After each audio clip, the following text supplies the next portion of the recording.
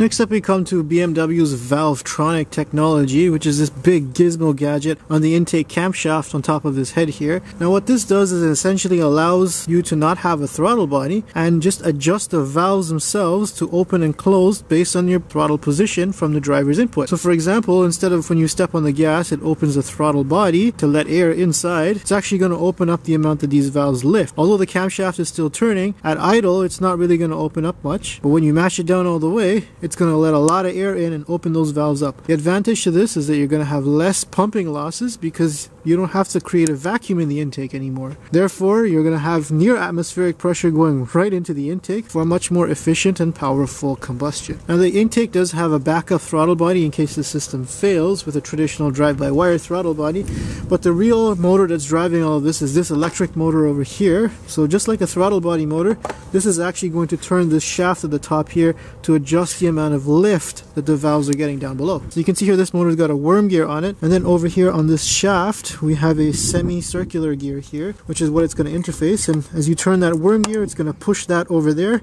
and as I push that it's going to rotate this shaft down here. Now to demonstrate how BMW's Valvetronic works, we're going to take a look at how this mechanism works here. We've got our eccentric shaft over here, which is powered by that spiral gear we saw earlier, and it's got this cam profile on the outside here. Now that's going to touch this roller rocker arm stylo system here, which has a double pivot, and that's going to contact the actual camshaft. Now the angle of that is then going to affect the contact with the actual roller, which is the one pressing down on the valve on this side, and there's a hydraulic adjuster on this side. Now you can see at the current position that this camshaft is at its maximum profile here, but the valve itself is actually at its minimum profile, and that's because the angle of this incidence here and here is what's bringing that valve to an almost closed position. Now in reality that would reflect a almost closed throttle because you don't want too much air to go into the engine when you're at idle. Now as I rotate this eccentric shaft here, it's going to change the angle of these two arms and thus push the valve down even though the camshaft position hasn't changed.